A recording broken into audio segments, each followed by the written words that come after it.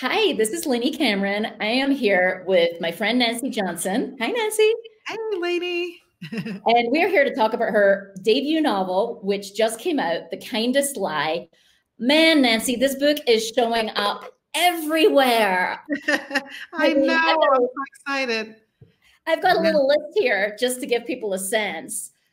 It's in the greatly anticipated books list for Marie Claire, Good Housekeeping, Refinery 29, Women's Day, Pop Sugar. It's got a blurb by Jodi Picoult. Wow. I mean, how does it feel that like your book is like already out there all over the place? It's such a wonderful feeling because it took me about 6 years to write the book. And when you spend all that time and the book is just in your head and in your imagination, you don't even imagine, what it's like when it finally hits the world and it's on the stands and everybody's reading it. But it has just been overwhelming in the best possible way. I'm starting to hear from readers, who are connecting with the characters, and they're telling me that Ruth and Midnight, my main characters, feel like people they actually know. And I'm like, wow, because it's like I was able to create characters that jump off the page and feel incredibly real to people. And that's just the best part about all of it. And then this professional acclaim, critical acclaim is just the icing on the cake.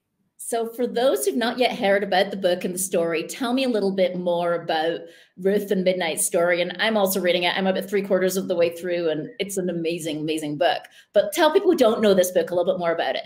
Sure.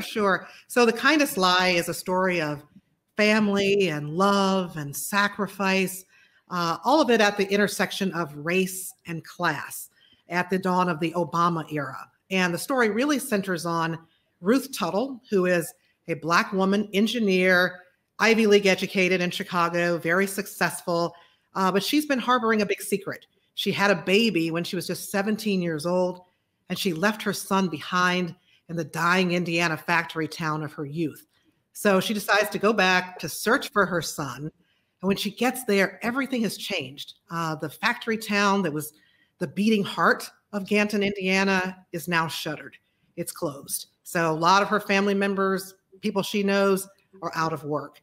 And also her family has been keeping a lot of really big secrets from her.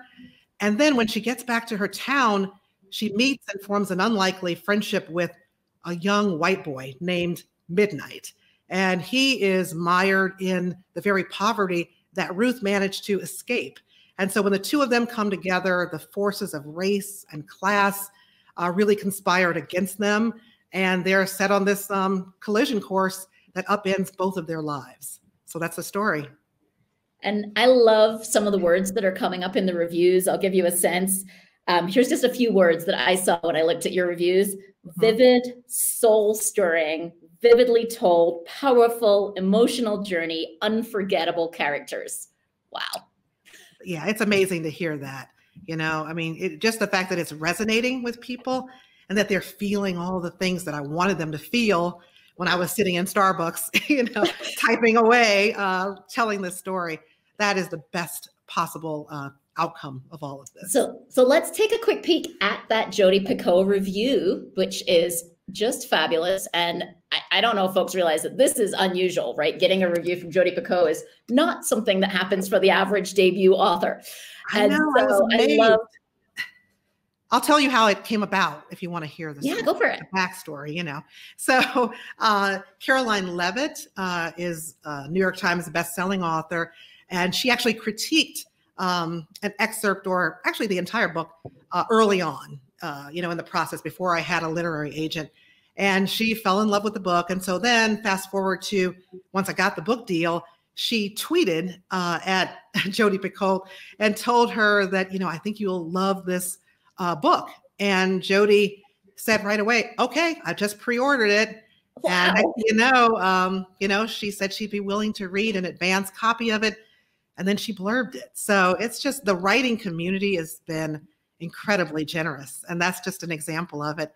And Jodi and I are also going to be doing an event together in March, late March, about fiction and race in America. Because, her earlier book, Small Great Things, dealt with race and racism. And so we're going to talk about both of our books and some of those topics and ideas that, I'm you know, coming. we're I want to exploring. come to that. Sounds amazing. I know. I'll be putting out details on that. So let's take a quick peek at that review from Jodi. I loved how she captured this idea that it's a deep dive into how we define family and does our past become the skeleton on which our future fleshes out.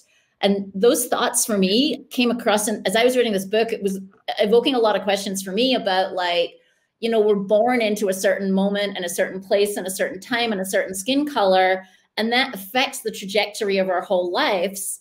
And I'm just interested in, like, how did you have the inspiration for a book like this? Where did it come from? Yeah, definitely. I definitely think we're so defined, you know, by what we've experienced in our past and who our families are. You know, we don't come into the world fully formed with these beliefs that we have right now as adults, you know, so all that shaped early on. I was inspired by the events of November of 2008 when Barack Obama was elected president. It was a bittersweet time for me. My father had been diagnosed with stage 4 lung cancer. And so it was terminal. And I knew that he probably wouldn't survive it. And so in October, I convinced him to vote early. And he did. And he was actually bedridden by election day. And so here was a man who survived World War II and the Great Depression and Jim Crow, and he cast the last vote of his life for America's first Black president. And so that is just an amazing thing. And so it was a time of hope for my father, for my family, for so many in the Black community. But I think across the board, I mean, you look at people across the political spectrum, you know, Republicans, independents, and Democrats felt like this was a moment of progress, that we had achieved something monumental by electing a Black president. However, just because we elected a Black president does not mean that we are now in a post-racial era. And that's what so many people were saying. You know, oh, racism is over. We've, you know, got a Black president. But I knew that wasn't the case. And so that's what I wanted to explore, was this divide between Black and white America that I saw playing out on my social media feed throughout the Obama campaign in 2008, and then subsequently during his presidency. And if you look at where we are today in America, you know, just look at the insurrection at the Capitol earlier this year, you know, and it shows you that we have so far to go in ridding ourselves of white supremacy and really being anti-racist. But I thought of these characters, Ruth and Midnight, and their families, you know, a Black woman, you know, successful, but comes from poverty, a white boy coming from an impoverished background, putting them together at a time of economic despair during that great recession. And just like what we're going through right now, you know, and seeing what makes them tick, what motivates them, and how they've been shaped by those experiences.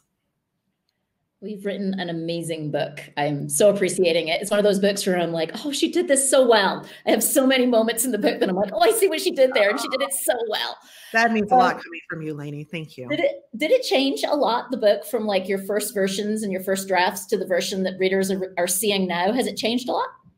There have been some changes with it. In my early iteration of the novel, I'll let you in a little secret. Midnight was actually a Black boy when I first started writing, you know, kind of the first 25, 50 pages of it.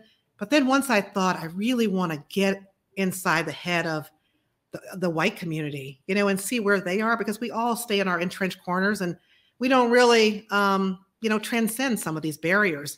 Then I thought, yeah, I'm going to kind of transcend my own barrier and get in the head of a white boy and figure out what's going on with him and his family. So that's different.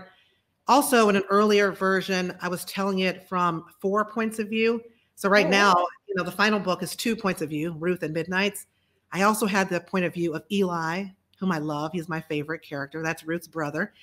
And also telling it through the perspective of Mama, another character I'm crazy about. That's Ruth's grandmother. And so I had all 4 perspectives because I thought, oh my God, they all have something important to say. Sent it out to literary agents and they're like, oh, that's too many people. The story is getting too, you know, spread out and you need to focus it more. And I think they may be right, because now through Ruth, you get to know Eli and you get to know Mama. So we still have their perspectives there, but just through my main point of view characters. I think it works. It focuses, like you say, the story in on the two most important characters and what gives you space for what they're thinking, right? Yeah, and that's what the whole revision process is about, and getting other eyeballs on it, because a lot of times you don't know, it's my first book. So it's been great to have those other eyes on it. And actually, that's my next question for you is any advice for people behind you on the journey, perhaps? What have you learned that you could share?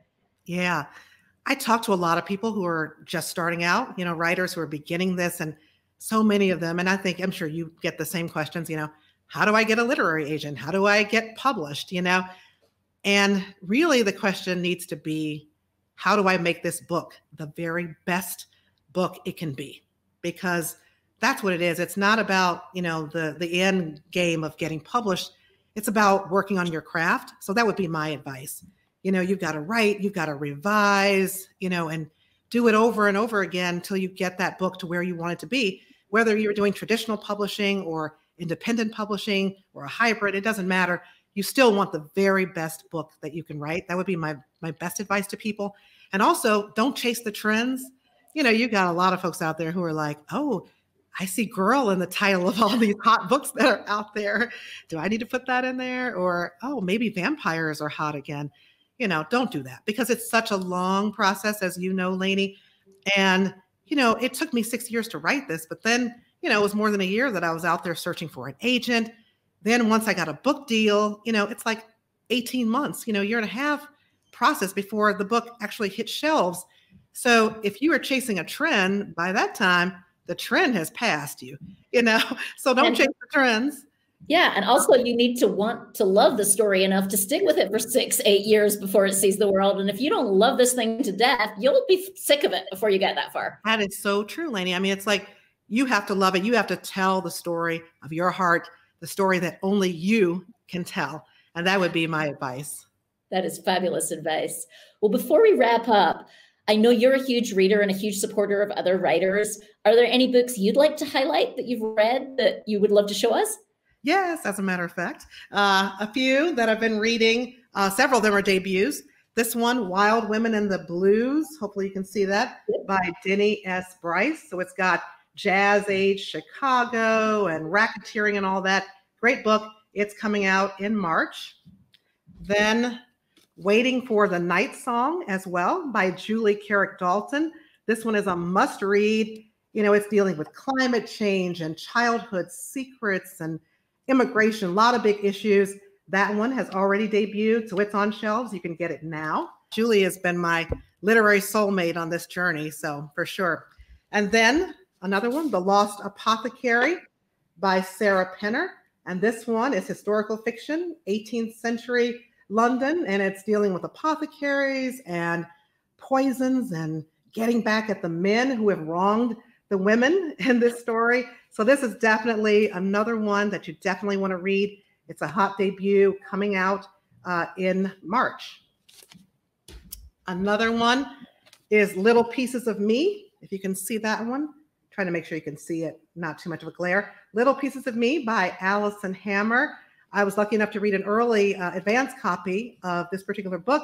It's got DNA and identity, mother-daughter relationship. Definitely, this is the sophomore novel for Allison Hammer. You definitely want to check this one out. And then finally, my last one is The Other Black Girl by Zakiya Delilah Harris. And this one is coming out in the summer. Everybody's talking about it. It's a thriller that also deals with racism in the workplace. So very timely issues.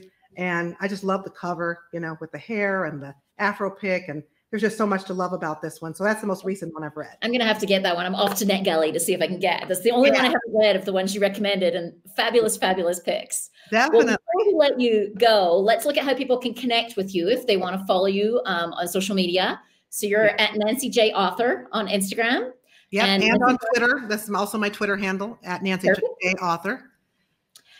And nancyjohnson.net. And they can find all your other social medias if they prefer Facebook or anything else there. And I'm also excited to talk to readers, and to join book clubs, to have discussions. So feel free to reach out to me. And when people message me or, talk to me on social, I, usually respond if I see the message, as long as it doesn't get buried in my feed. Right. Awesome. Well, yes, I'd encourage folks, if you've loved the book, if you want to give Nancy any feedback, I know she'd love to hear. It actually makes a big difference to us as authors when people actually tell us they love the book. So I know, it's that whole thing of living with it for, 6 years in your head. And now I'm like, wow, people want to talk about it. I'm so excited to do so. Awesome. Well, it was so lovely of you to join me today, Nancy, and I'm so excited for you. And I know this book's going to do phenomenally. I'm waiting to see the bestseller tags just rack up here. Thank you so much, Lainey, for having me.